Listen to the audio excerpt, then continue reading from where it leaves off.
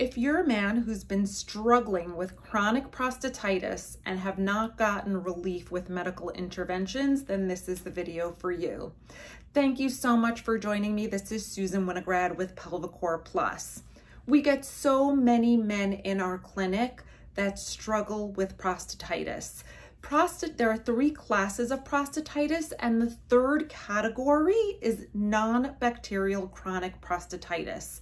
Very often our clients come to us and they've had multiple biopsies, which I hear are not very pleasant, and they've been on multiple rounds of antibiotics, and they are still left with symptoms of pain with urination or bowel movement, disrupted urine flow or stop and go urine.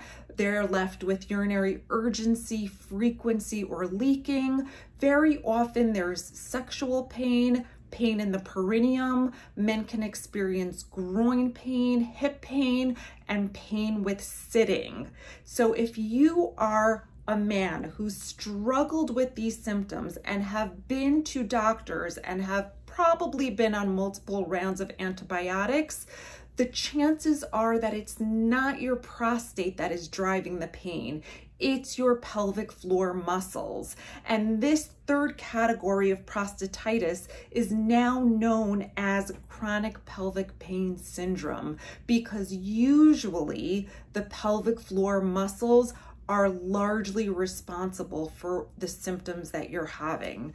So if you've been struggling with any of the symptoms we just talked about, please find a pelvic floor physical therapist.